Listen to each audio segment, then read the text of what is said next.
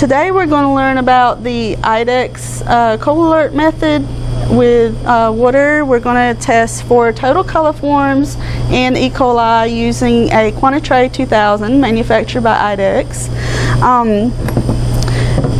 We're going to be using this reagent, which is coli reagent. Comes in little packets. We're going to be adding that to our water sample and pouring it into a tray to get a quantitative result. First of all, I'm going to put up a blank.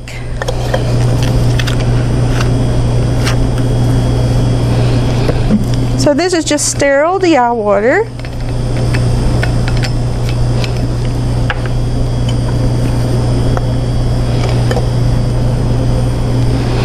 We're just going to pour to the 100 ml mark. That's all we need to run this test.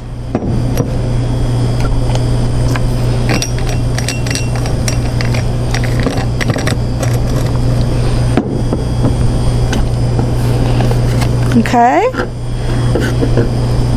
I'm going to shake our samples a little bit.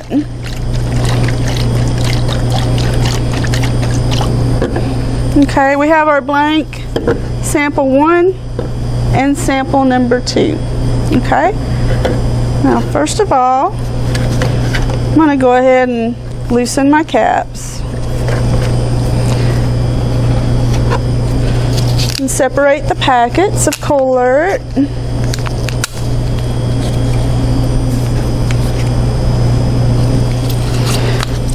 Okay. I usually tap the packets to make sure all the powder is in the bottom well there. And then you're going to snap it open. Try not to touch the opening of the packet. Now we're going to pour the contents, and we want to avoid touching the rim of the bottle or the inside of the lid.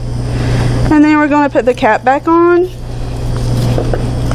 Go to sample number 1.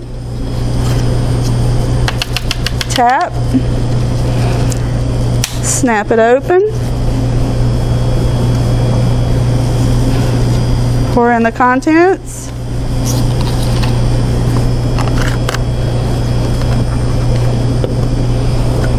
Sample number 2. We're going to add the reagent also.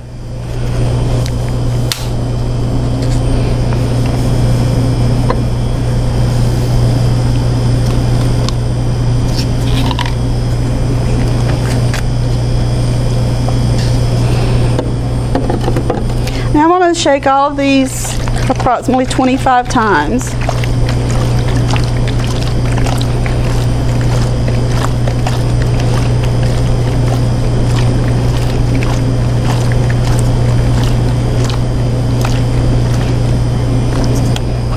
Okay, eventually all of the powder will dissolve.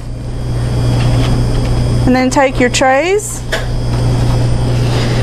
Okay, the first one I'm going to put up, this is your Quanti-Tray. The first one I'm going to put up is the blank. For this tray, you have 49 large wells, and we're including the overflow well. This is what's going to catch the overflow when we put it through the tray sealer. You have 48 small wells. Okay. Take the tray and kind of curve it in your palm of your hand. Gently take the tab and try to open it up without tearing the tray.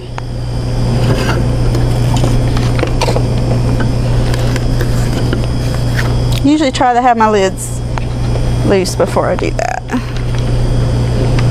Okay, so there we have it open.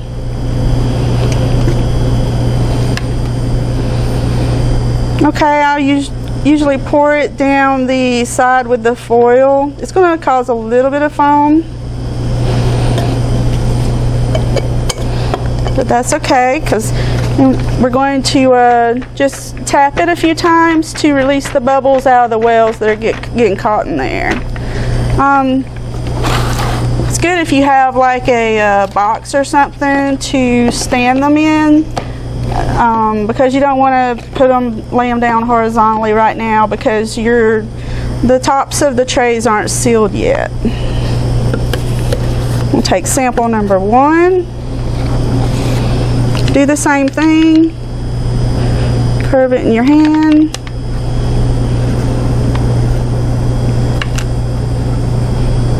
Pour it down gently down there. Tap it a few times to release the bubbles.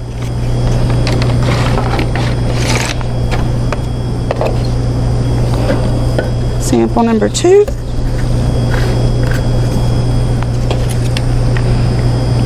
Same thing.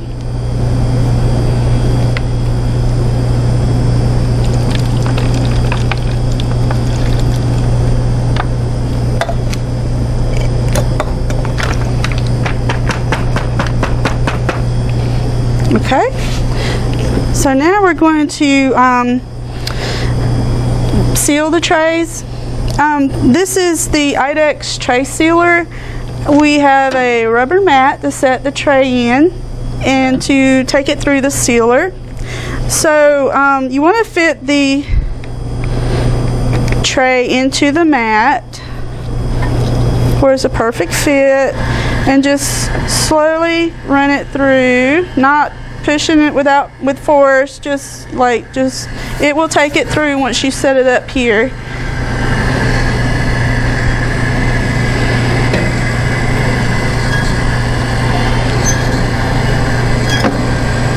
Then you want to wait till it stops and then remove it, and then you can set it on the counter if you like. Ready to do the next one. Fit it into the tray, the mat. Run it through.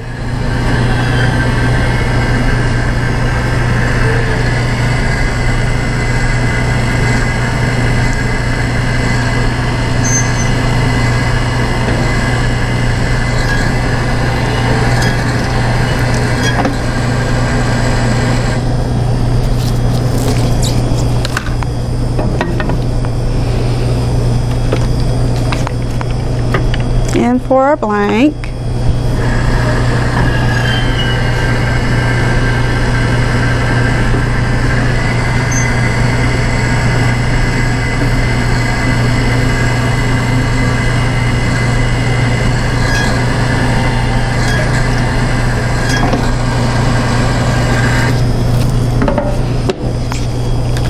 okay, now we're going to put them in the incubator, which is at 35 plus or minus 0.5. Now we're going to put our samples into the incubator.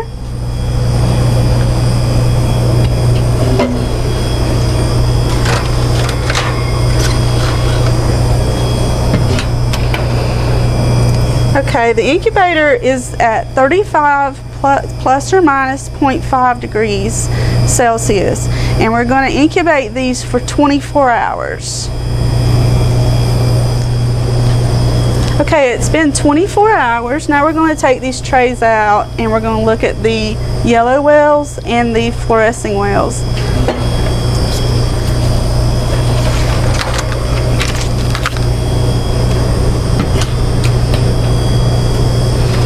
And these are what the trays look like. The yellow indicates total coliforms.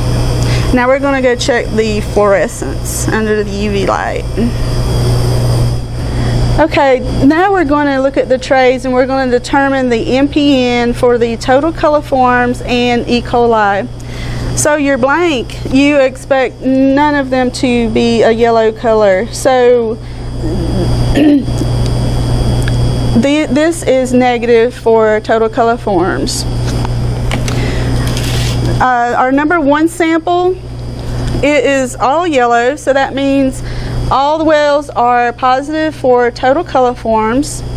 So remember on the top part you have 49 wells, the large wells.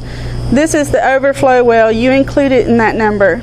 There's 48 small wells at the bottom. So all of these are positive.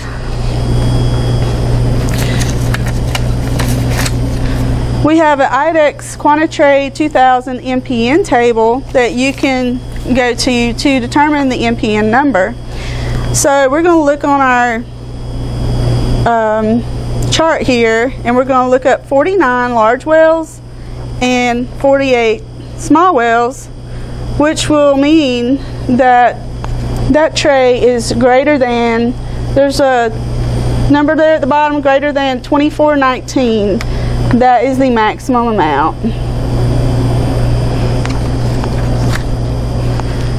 Okay, for sample number 2, we're going to look at the total coliform wells.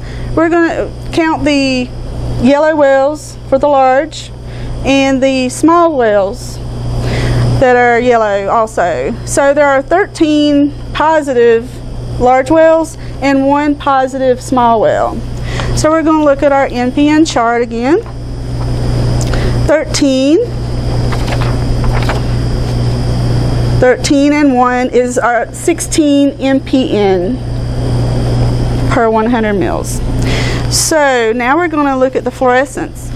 We don't have to look at the fluorescence for our blank because there were no total coliform wells positive.